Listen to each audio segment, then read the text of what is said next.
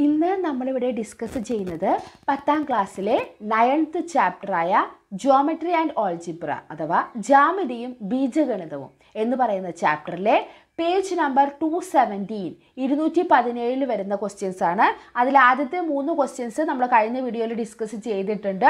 അടുത്ത 3 ക്വസ്റ്റ്യൻസ് അതായത് 4, 5 and 6 ആ 3 ക്വസ്റ്റ്യൻസ് ആണ് നമ്മൾ ഇന്ന് ഇവിടെ ഡിസ്കസ് ചെയ്യുന്നത്.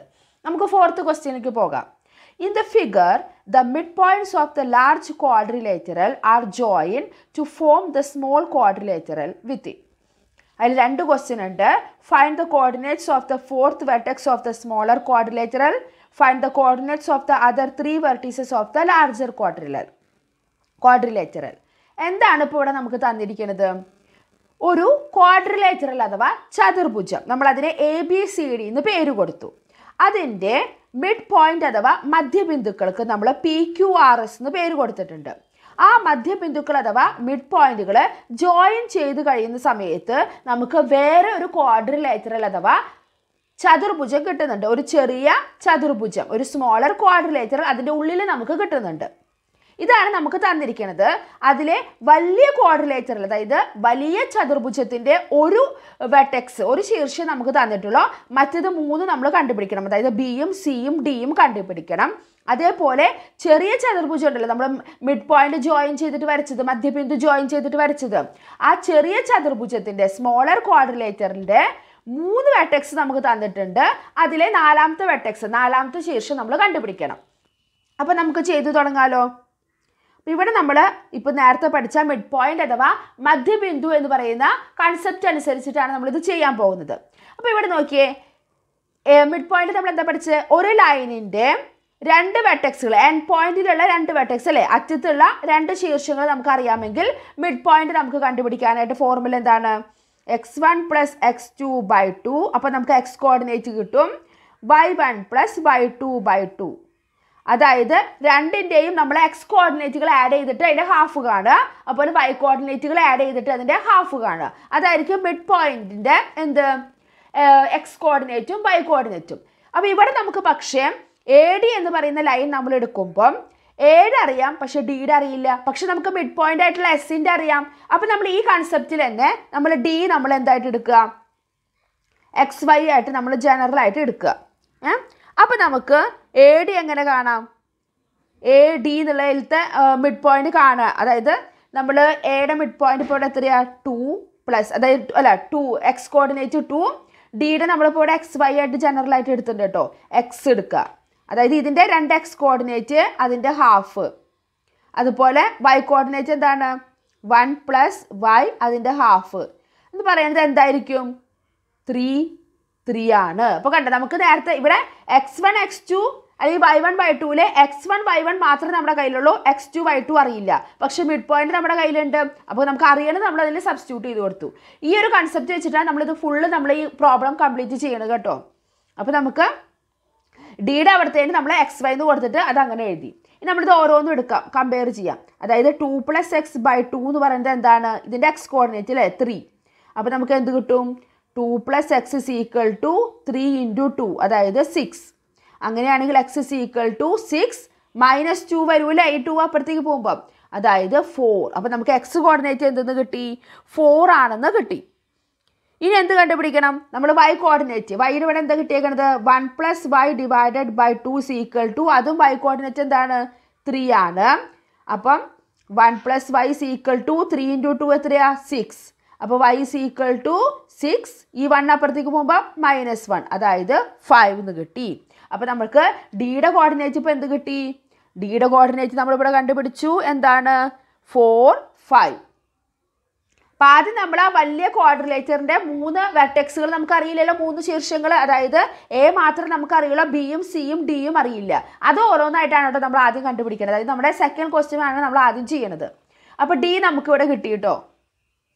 ഇനി ഇതേപോലെ നമ്മൾ എന്ത് കണ്ടുപിടിക്കണം? സിയും ബിയും കണ്ടുപിടിക്കാം. അപ്പോൾ D നമുക്ക് ഇവിടെ അറിയാം 4, 5 ആണെന്ന്, അതിവിടെ കൊടുക്കാം. അതേപോലെ തന്നെ സി നമുക്കറിയില്ല, പക്ഷെ മിഡ് പോയിന്റ് മധ്യബിന്ദു ആയിട്ടുള്ള 6ന്റെ പോയിന്റ് നമുക്കറിയാം. അപ്പോൾ ഈ സെയിം കൺസെപ്റ്റ് വെച്ചിട്ട് നമുക്ക് സി കണ്ടുപിടിച്ചൂടെ? അപ്പോൾ സിക്ക് നമുക്ക് ഇതുപോലെ XY എന്ന് കൊടുക്കാം. അത് എക്സ് കോർഡിനേറ്റ് എക്സും വൈ കോർഡിനേറ്റ് വൈ ആയിട്ട് നമ്മൾ ജനറൽ ആയിട്ട് എടുക്കുക. അപ്പോൾ ഇതിൻ്റെ എക്സ് കോർഡിനേറ്റ് എത്രയാണ്? ഇവിടെ ഡിയുടെ ഇവിടെ എക്സ് കോർഡിനേറ്റ് 4 ആണ് കേട്ടോ. അപ്പോൾ 4 പ്ലസ് മറ്റേത് നമുക്കറിയില്ല എക്സ്, അതിൻ്റെ ഹാഫ് എന്ന് പറയുന്നത് എന്താണ്, ഇതിൻ്റെ എക്സ് കോർഡിനേറ്റ് ആണ് അല്ലേ 6. അപ്പോൾ നമുക്ക് ഇതിൽ X കണ്ടുപിടിച്ചൂടെ. 4 plus X is equal to 6 into 2 എത്രയാ 12. അപ്പോൾ എക്സ് ഇസ് ഈക്വൽ ടു 12, ഇത് അപ്പുറത്തേക്ക് പോകുമ്പോൾ -4. അപ്പോൾ എത്ര കിട്ടി 8. അപ്പോൾ എക്സ് കോർഡിനേറ്റ് നമുക്ക് എന്ത് കിട്ടി 8 ആണെന്ന് കിട്ടി. ഇനി നമുക്ക് എന്ത് കണ്ടുപിടിക്കണം, വൈ കോർഡിനേറ്റ് കണ്ടുപിടിക്കണം അല്ലേ. വൈ കോർഡിനേറ്റ് കണ്ടുപിടിക്കാൻ വേണ്ടിയിട്ട് ഇവിടെ വൈ കോർഡിനേറ്റ് എത്രയാണ് 5. അപ്പം 5 പ്ലസ് സിയുടെ നമുക്കറിയില്ല, അത് വൈ ആയിട്ട് എടുത്തു, divided by 2 is equal to ഇവിടുത്തെ വൈ കോർഡിനേറ്റ് 6. അപ്പം 5 plus Y is equal to 6 into 2 എത്രയാ 12. അപ്പോൾ Y is equal to 12 minus 5, അതായത് 7. അപ്പോൾ സിയുടെ നമുക്കിവിടെ എന്ത് കിട്ടി, എക്സ് കോർഡിനേറ്റ് 8 എന്നും കിട്ടി, വൈ കോർഡിനേറ്റ് 7 ആണെന്നും കിട്ടി. അപ്പോൾ നമ്മൾ സിയും കണ്ടുപിടിച്ചു കഴിഞ്ഞു. ഇനി ഇപ്പോൾ സി നമുക്കിവിടെ എന്ത് കിട്ടി 8, 7.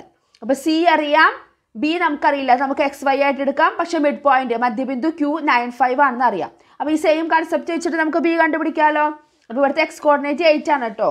അപ്പോൾ 8 plus X by 2 is equal to ഇവിടെ എത്ര എക്സ് കോർഡിനേറ്റ് 9. അപ്പം 8 plus X is equal to 9 into 2 18. അപ്പോൾ X is equal to 18 minus 8 വരൂലേ, അതായത് 10. എക്സ് കോർഡിനേറ്റ് 10 കിട്ടി. ഇനി വൈ കോർഡിനേറ്റ് ഇവിടെ എത്രയാ 7. അപ്പോൾ 7 plus Y divided by 2 is equal to ഇവിടുത്തെ വൈ കോർഡിനേറ്റ് 5 ആണ് അല്ലേ, is equal to 5. അപ്പോൾ 7 plus Y is equal to എത്ര വരും 10 വരും. അപ്പോൾ y is equal to 10 minus 7, അതായത് 3. അപ്പോൾ നമുക്കിവിടെ ബിയുടെ കോർഡിനേറ്റ് എന്ത് കിട്ടി, എക്സ് കോർഡിനേറ്റ് 10ഉം വൈ കോർഡിനേറ്റ് 3 ആണെന്നും കിട്ടി. അപ്പോൾ നമ്മളത് 3 കണ്ടുപിടിച്ചില്ലേ. അപ്പോൾ ബിയുടെ നമുക്കിവിടെ എന്താണ് 10, 3. അപ്പോൾ നമ്മുടെ സെക്കൻഡ് ക്വസ്റ്റ്യൻ ഇവിടെ കഴിഞ്ഞു. വലിയ നമ്മുടെ ചതുർഭുജം അല്ലെങ്കിൽ ലാർജർ ക്വാഡ്രിലേറ്ററിൻ്റെ 3 വെർട്ടെക്സ് നമ്മളിവിടെ കണ്ടുപിടിച്ചു, ഡി സി ബി. എ പിന്നെ നമുക്ക് ഓൾറെഡി ഇവിടെ ഉണ്ട്. ഇനി നമുക്കിവിടെ എന്താ കണ്ടുപിടിക്കാനുള്ളത്, ആദ്യത്തെ ക്വസ്റ്റ്യനിൽ എന്തായിരുന്നു, നമ്മുടെ സ്മോളർ ക്വാഡ്രിലേറ്റർ അല്ലേ, ചെറിയ ചതുർഭുജത്തിൻ്റെ 3 നമുക്ക് തന്നിട്ടുണ്ട്. എസ് അറിയാം, ആർ അറിയാം, ക്യൂ അറിയാം. പി കണ്ടുപിടിക്കണം. പി കണ്ടുപിടിക്കാൻ ഇനി ഈസി അല്ലേ. നമുക്ക് എ ബി എന്ന് പറയുന്ന ലൈനിൻ്റെ 2 എൻഡ് പോയിന്റ് എയുടെയും ബിയുടെയും വെർട്ടെക്സ് തന്നിട്ടുണ്ട്. അതിന് മിഡ് പോയിന്റ് ആണ് പി എന്ന് പറഞ്ഞിട്ടുണ്ട് അല്ലേ, മധ്യബിന്ദു. അപ്പോൾ അത് കണ്ടുപിടിക്കാൻ നമുക്ക് നമ്മുടെ ഡയറക്റ്റ് ഫോർമുല, എയുടെ എത്രയാണ് 2, 1, ബിയുടെ 10, 3. അപ്പം 2 ഇവിടുത്തെ എക്സ് കോർഡിനേറ്റ്, അവിടുത്തെ X coordinate 10 divided by 2 which is equal to 12 by 2 which is equal to 6. അതുപോലെ വൈ കോർഡിനേറ്റ് ഇവിടെ എയുടെ 1 ആണ് വരുന്നത്, ബിയുടെ 3 ആണ്. അപ്പോൾ 1 plus 3 by 2 which is equal to 4 by 2 which is equal to 2. അപ്പോൾ നമുക്ക് എന്ത് കിട്ടി, നമ്മുടെ ഇവിടുത്തെ പി എന്ന് പറഞ്ഞതിൻ്റെ കോർഡിനേറ്റ് 6ഉം 2 ആണെന്ന് കിട്ടി. അപ്പോൾ മനസ്സിലായല്ലോ എങ്ങനെയാണ് ചെയ്തതെന്നുള്ളത്. അപ്പോൾ നമ്മൾ ആ മിഡ് പോയിന്റ് അഥവാ മധ്യബിന്ദു എന്ന് പറഞ്ഞ കൺസെപ്റ്റ് നമ്മൾ തിരിച്ചു ചെയ്തു. നമുക്ക് x1 x2 അല്ലേ, x1 മാത്രമേ അറിയുള്ളൂ, x2 y2 അറിയില്ല. അത് നമ്മൾ x2 y2 തന്നെ എടുക്കുക, അല്ലെങ്കിൽ എക്സ് ആയിട്ട് എടുത്തിട്ട് നമ്മൾ, പക്ഷേ മിഡ് പോയിന്റ് അറിയാം, ആ കൺസെപ്റ്റ് വെച്ചിട്ട് നമ്മൾ ചെയ്തു. ഇനി നമുക്ക് 5th ക്വസ്റ്റ്യനിലേക്ക് പോകാം. 4th ക്വസ്റ്റ്യൻ മനസ്സിലായി എന്ന് വിചാരിക്കുന്നു. The coordinates of the vertices of A triangle are 3, 5, 9, 13, 10, 6. Prove that this triangle is isosceles and calculate it's area.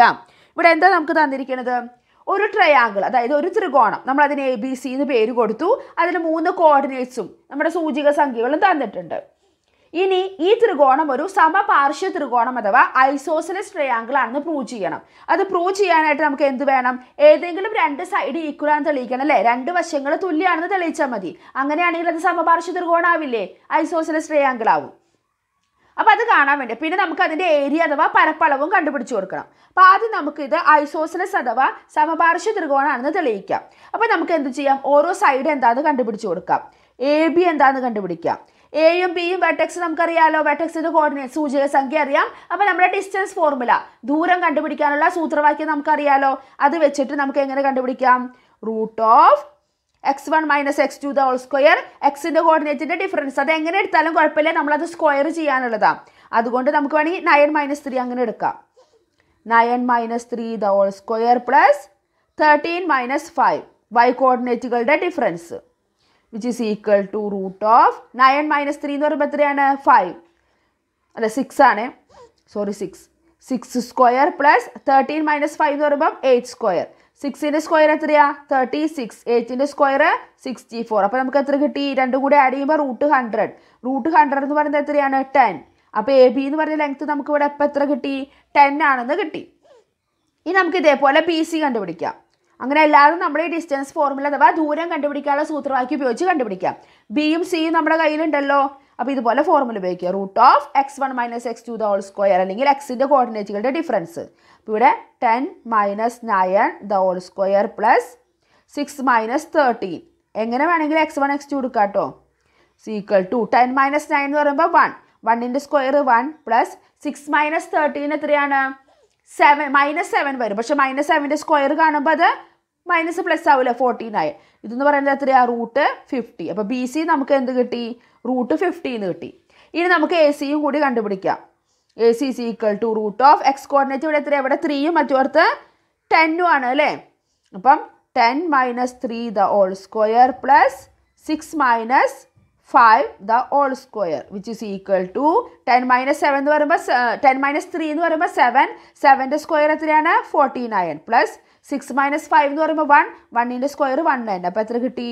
√50. √50 ആണെന്ന് കിട്ടി. അപ്പോൾ എ സിയും ബി സിയും നമുക്കിവിടെ എന്ത് കിട്ടി? എ സി = ബി സി = √50 അല്ലെങ്കിൽ √50 ആണെന്ന് നമുക്ക് കിട്ടിയല്ലേ? അപ്പോൾ എന്താണ്? രണ്ട് സൈഡ്സ് ഈക്വൽ ആണ് അല്ലേ? 2 sides are equal. രണ്ട് വശങ്ങൾ തുല്യമാണെന്ന് നമുക്ക് കിട്ടി. Therefore, triangle ABC is an isosceles triangle അല്ലെങ്കിൽ ഒരു സമപാർശ്വ ത്രികോണമാണെന്ന് നമുക്ക് പറയാം. ഇനി നമുക്ക് എന്ത് കണ്ടുപിടിച്ചു കൊടുക്കണം? ഇതിൻ്റെ ഏരിയ അഥവാ പരപ്പളവ് കാണണം. ഏരിയ കാണാനുള്ള ഫോർമുല എന്താണ്? പരപ്പളവ് കാണാനായിട്ട് ½ × b × h. ബി എന്ന് പറയുന്നത് ഇവിടെ എന്താണ്? ബേസ്. അതായത് നമുക്ക് എ ബി ആയിട്ട് എടുക്കാം. ഇനി എച്ച് എന്ന് പറയുന്നത് നമ്മുടെ ഹൈറ്റ്. അതായത് സിയിൽ നിന്ന് നമ്മളൊരു പെർപെൻഡിക്കുലർ നമ്മളിവിടെ വരയ്ക്കുന്ന സമയത്ത് ഇതാണ് നമ്മുടെ ഡി എന്ന് പറയുന്നത് അല്ലേ? ഈ സി ഡി ആണ് നമ്മുടെ എന്ത്? ഹൈറ്റ് എന്ന് പറയുന്നത്. അപ്പോൾ ഇത് നമുക്ക് എന്ത് എഴുതാം? ½ × എ ബി × സി ഡി അല്ലേ? ഹൈറ്റ് നമുക്ക് സി ഡി ആണ്. പക്ഷെ സി ഡി നമുക്കറിയോ? സി ഡിയുടെ ലെങ്ത്ത് നമുക്കറിയില്ല. സി ഡിയുടെ ലെങ്ത്ത് അറിയണമെങ്കിൽ നമുക്ക് ഡിയുടെ വെർട്ടെക്സ് എത്രയാണ്, ആ കോർഡിനേറ്റ്സ് എന്താണെന്ന് അറിഞ്ഞാൽ മതിയില്ലേ? അങ്ങനെയാണെങ്കിൽ നമുക്ക് എന്ത് ചെയ്യാം? സി ഡിയുടെ ലെങ്ത്ത് കണ്ടുപിടിക്കുക. ഇപ്പോൾ നമ്മൾ കണ്ടുപിടിച്ച പോലെ ഡിസ്റ്റൻസ് ഫോർമുല. പക്ഷെ ഡി എന്ന് പറയുന്നത് എന്തായിരിക്കും? നമ്മൾ ഈ പെർപെൻഡിക്കുലർ ബൈസെക്റ്റ് ചെയ്യൂലേ? അപ്പോൾ ഇത് ഡിയുടെ മിഡ് പോയിന്റ് അഥവാ മധ്യബിന്ദുവാണ്. അപ്പോൾ എയും പിയും അറിയാമെങ്കിൽ എ ബിയുടെ മധ്യബിന്ദു ആയിട്ടുള്ള മിഡ് പോയിന്റ് ആയിട്ടുള്ള ഡി നമുക്ക് കണ്ടുപിടിച്ചുകൂടെ? അപ്പോൾ ഡിയുടെ കോർഡിനേറ്റ്സ് കണ്ടുപിടിക്കാൻ വേണ്ടിയിട്ട് നമുക്ക് എന്ത് ചെയ്യാം? ഇതിൻ്റെ എക്സ് കോർഡിനേറ്റുകൾ നമ്മൾ ആഡ് ചെയ്യാം അല്ലേ? 3 + 9/2. വൈ കോർഡിനേറ്റ് എന്താ വരിക? 5 + 13/2. അപ്പോൾ എന്ത് കിട്ടും? 3 + 9 എന്ന് പറയുമ്പോൾ 12. 12/2 6. 5 + 13 എന്ന് പറയുമ്പോൾ എത്രയാണ്? 18. 18/2 എന്ന് പറയുമ്പോൾ 9. അപ്പോൾ നമുക്ക് എന്ത് കിട്ടി? 6 9 ആണെന്ന് കിട്ടി. ഡി എന്ന് പറഞ്ഞ പോയിന്റ്. അപ്പോൾ ഡിയുടെ പോയിന്റ് 6 9. സിയുടെ പോയിന്റ് നമുക്കറിയാം വെർട്ടെക്സ് എത്രയാണ്? 10 6 ആണ്. അപ്പോൾ രണ്ടെണ്ണത്തിൻ്റെയും നമുക്ക് കോർഡിനേറ്റ്സ് അഥവാ സൂചക സംഖ്യകൾ അറിയാലോ. അപ്പോൾ നമ്മുടെ ഡിസ്റ്റൻസ് ഫോർമുല ദൂരം കണ്ടുപിടിക്കാനുള്ള സൂത്രവാക്യം ഉപയോഗിച്ചിട്ട് നമുക്ക് സി ഡിയുടെ ലെങ്ത് കണ്ടുപിടിക്കാം. അപ്പം സി ഡി = എന്ത് വരും? എക്സ് കോർഡിനേറ്റുകൾ എന്ന് പറയുമ്പോൾ 10 - 6. 10 - 6 പ്ലസ് ഇതെത്ര വരും? 6 - 9. 6 - 9 is equal to √10 - 6 എന്ന് പറയുമ്പോൾ 4. 4ന്റെ സ്ക്വയർ 16 പ്ലസ് 6 - 9 എന്ന് പറയുമ്പോൾ -3. -3യുടെ സ്ക്വയർ എടുക്കുമ്പോൾ 9. ഇതെത്രയാണ്? √25 അല്ലേ? √25 എത്രയാണ്? 5. അപ്പോൾ സി ഡി നമുക്ക് എത്ര കിട്ടി? 5 സെൻറ്റിമീറ്റർ ആണ് കിട്ടിയില്ലേ? 5. നമുക്കിവിടെ സെൻറ്റിമീറ്റർ എന്താണെന്ന് അറിയില്ല, അതുകൊണ്ട് നമ്മൾ 5 നിർത്താൽ മതി.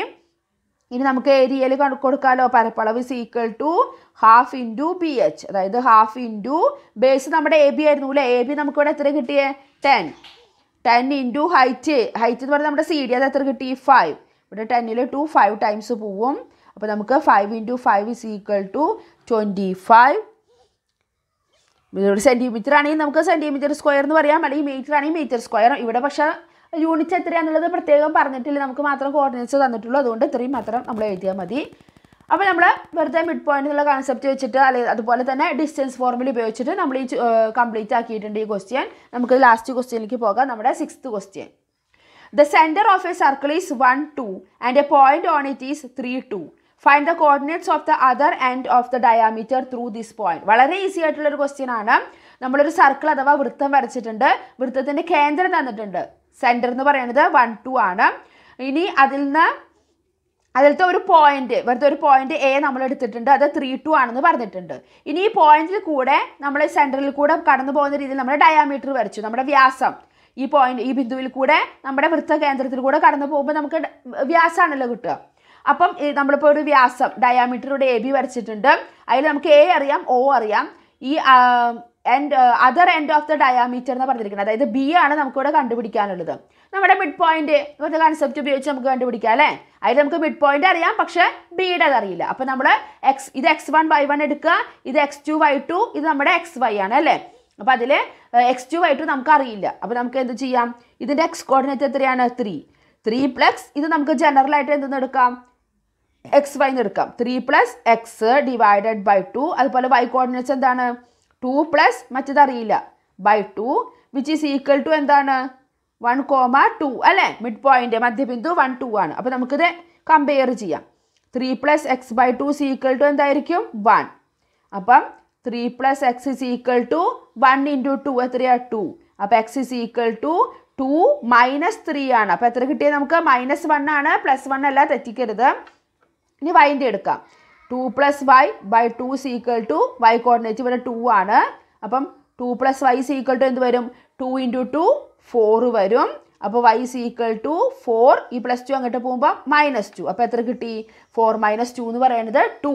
അപ്പോൾ നമുക്ക് എന്ത് കിട്ടി? ബിയുടെ കോർഡിനേറ്റ്സ് x കോർഡിനേറ്റ് -1 എന്നും കിട്ടി, y കോർഡിനേറ്റ് 2 എന്ന് കിട്ടി, -1,2. അപ്പോൾ നമ്മൾ വളരെ ഈസി ആയിട്ട് തന്നെ ആ മിഡ് പോയിന്റ് എന്നുള്ള കൺസെപ്റ്റ് ഉപയോഗിച്ചിട്ട് നമ്മളത് കണ്ടുപിടിച്ചു. അപ്പം പേജ് നമ്പർ 217 വരുന്ന 6 ക്വസ്റ്റ്യൻസ് ആണ് നമ്മൾ ഈ കഴിഞ്ഞ 2 വീഡിയോയിലായിട്ട് ഡിസ്കസ് ചെയ്തത്. വളരെ ബുദ്ധിമുട്ടൊന്നുമില്ല, വളരെ ഈസി ആയിട്ട് തന്നെ നമ്മൾ ഈ ക്വസ്റ്റ്യൻസൊക്കെ നമ്മൾ സോൾവ് ചെയ്ത് കഴിഞ്ഞു. പക്ഷേ നിങ്ങൾക്ക് എന്തെങ്കിലും സംശയങ്ങളുണ്ടാവാം. അങ്ങനെ എന്തെങ്കിലും സംശയങ്ങളോ അഭിപ്രായങ്ങളോ ഉണ്ടെങ്കിൽ കമൻറ്റ് ചെയ്യാൻ മറക്കരുത്. അതേപോലെ ഈ പഠിപ്പിക്കുന്നതൊക്കെ നിങ്ങൾക്ക് മനസ്സിലാവുന്നുണ്ടെങ്കിൽ, നിങ്ങൾക്ക് ഇഷ്ടപ്പെടുന്നുണ്ടെങ്കിൽ നിങ്ങൾ ലൈക്ക് ചെയ്യുക, നിങ്ങളുടെ ഫ്രണ്ട്സിന് ഷെയർ ചെയ്ത് കൊടുക്കുക. അതേപോലെ ചാനൽ ഇതുവരെ സബ്സ്ക്രൈബ് ചെയ്യാതെ കാണുന്ന ഏതെങ്കിലും കൂട്ടുകാരുണ്ടെങ്കിൽ സബ്സ്ക്രൈബ് ചെയ്യാൻ മറക്കരുത്. അപ്പോൾ അടുത്ത വീഡിയോയിൽ നമുക്ക് അടുത്ത കൺസെപ്റ്റ്, എന്താ നമ്മുടെ അടുത്ത ടോപ്പിക് എന്ന് പറയുന്നത്? റേഷ്യോ. ആ ഒരു ടോപ്പിക്കുമായിട്ട് കാണാം. Thank you.